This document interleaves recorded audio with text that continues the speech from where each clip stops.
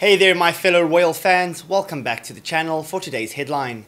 Although Meghan, Duchess of Sussex and Prince Harry have won fans in the US with notable celebrities such as Oprah Winfrey and Melissa McCarthy, the Cambridges too have maintained a popular foothold in America.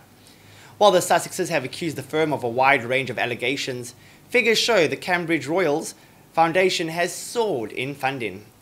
Meghan and Harry had been earmarked as a big positive for the foundation during their time in the royal family, but accounts have increased since their departure.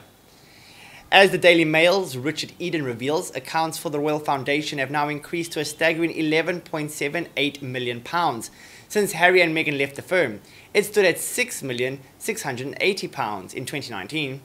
Initially, the so-called Meghan effect had created huge publicity for royal initiatives, but Mr. Eden reports accounts for the Royal Foundation have continued to rise in the last 2 years. While some in the US may have been influenced by the remarks made by the Sussexes, the foundation has benefited from a £2.59 million grant from the American Friends of the Royal Foundation. Mr. Eden said when Prince Harry and Meghan quit the Royal Foundation, they led with Prince William and Catherine. Their cheerleaders predicted it would have a dramatic effect on the charity's finances, and it has. They've soared. I can reveal that the Royal Foundation of the Duke and Duchess of Cambridge enjoyed a surge in income last year to a staggering £11.78 million.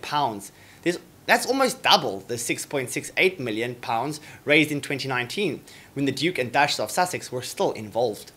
It's the Meghan effect, one courtier jokes, somewhat unkindly.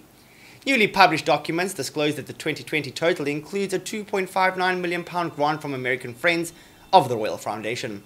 Clearly, the California-based Sussexes haven't won over all Americans. Harry and William have had a strained relationship since the former stepped back from the firm.